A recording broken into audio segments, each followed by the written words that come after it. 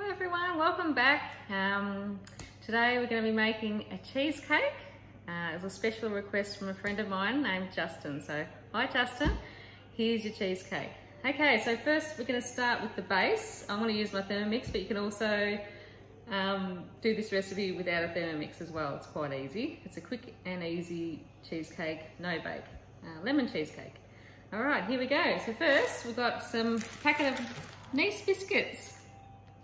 Okay, so we'll pop them in the Thermomix and we'll zip them on speed 4 for 20 seconds. So as you can see them in there. Pop them in there. Pop the lid on. The measuring cup. So 20 seconds and speed 4. Yep, make sure the lid's on properly, otherwise it won't go. Oh, doesn't want to go. That should do it. Okay, that's done. So now we've got 80 grams of butter.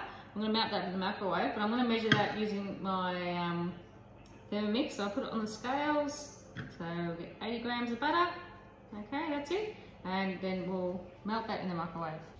Okay, so I've got my melted butter. I'm going to pop that in the Thermomix.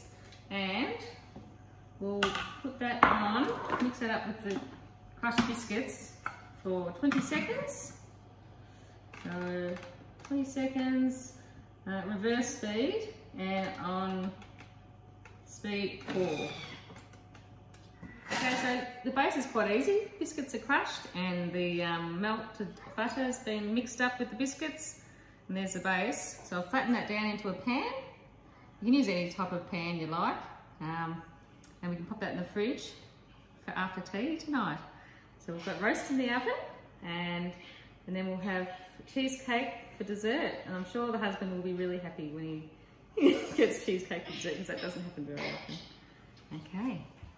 Okay, so while the base is in the fridge, we're going to work on the filling. So it's a lemon filling. So what we need first is 500 grams Philadelphia cream cheese, so that's 2 blocks of these. I've washed the Thermomix bowl, so that's clean.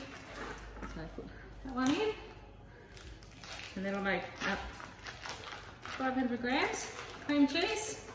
You can do light or not. Go into your bag. There we go. Put that on. Now I put the lid on. And I'll zip that up. I'm going to reverse for 20 seconds on speed 4. So zip that up.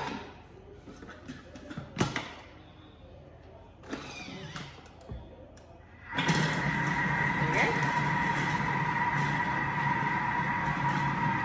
Okay, so the cream cheese is whipped. Now we're going to add a tin of sweetened condensed milk. So I've just used the Woolworths brand. And it's 395 grams, that one. So we'll pop him in, and then we'll mix it up again. Once again, it's another 20 seconds, speed 4, and on reverse. Not the spoon to get all that in the Thermomix. There we go. So let the kids have a bit of a lick of the leftovers. That's the one.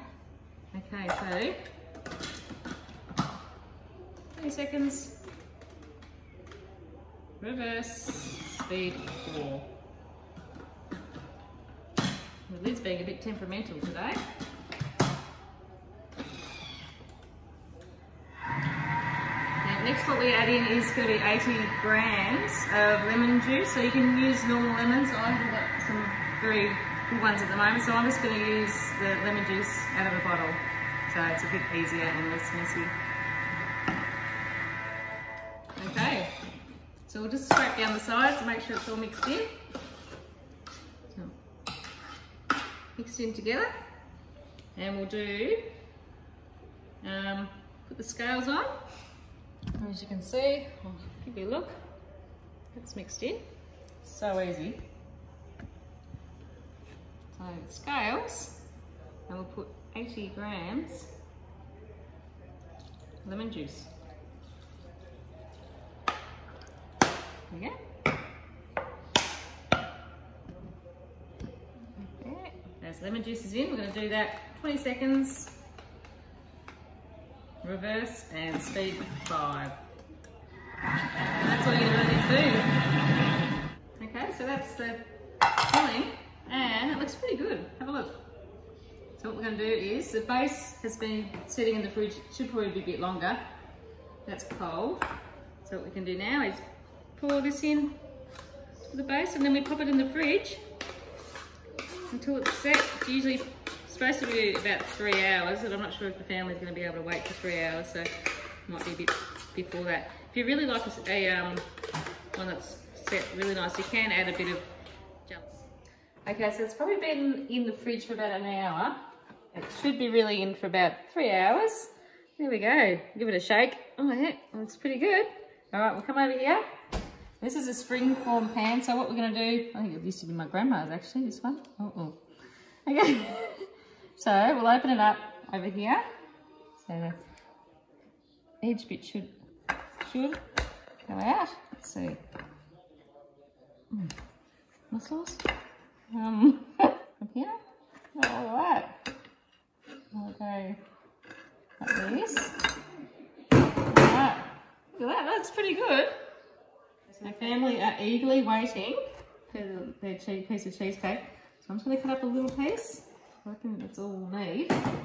And put some on the plate.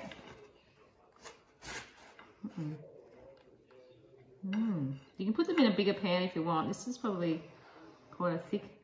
Oh dear. So here we have the inside of the cheesecake. And